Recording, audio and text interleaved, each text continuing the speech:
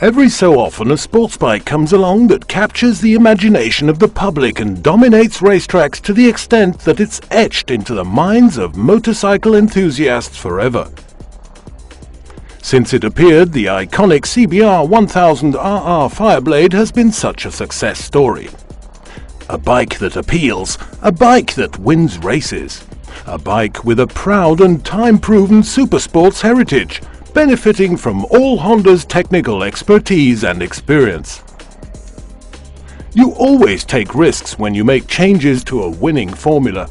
So why have Honda chosen to take such a radical new direction with the new 2008 Fireblade?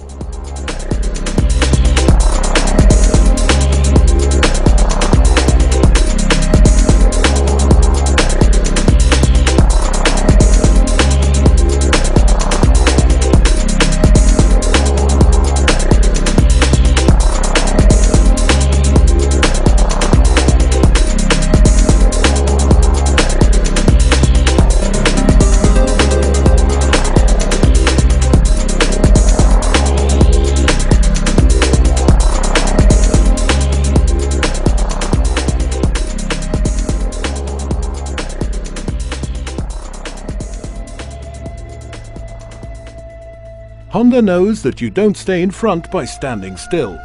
In 2002, 5 friends came together to discuss a design for the new Fireblade. A design that would renew its pride and spirit. In order to do this, they immersed themselves completely in Japanese culture. They took inspiration from the making of the samurai sword. An object that appears simple, but is imbued with the soul of its maker. Apparent simplicity mixed with the underlying knowledge that every single detail of life can be raised to the state of art. An understated beauty. The knowledge that less is more.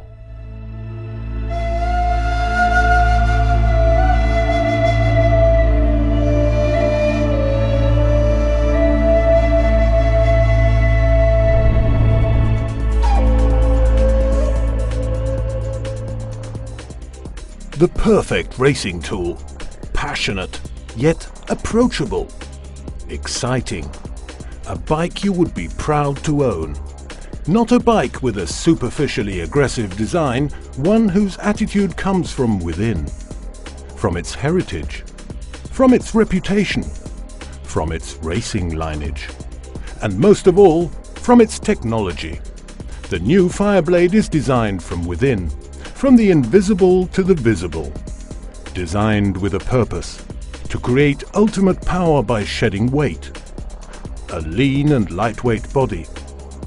Then they placed any weight there was at the heart of the ride. Then they increased the power.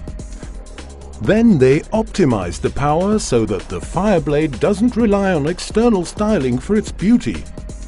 Its beauty comes from within, from its technology, from its performance, like the samurai sword.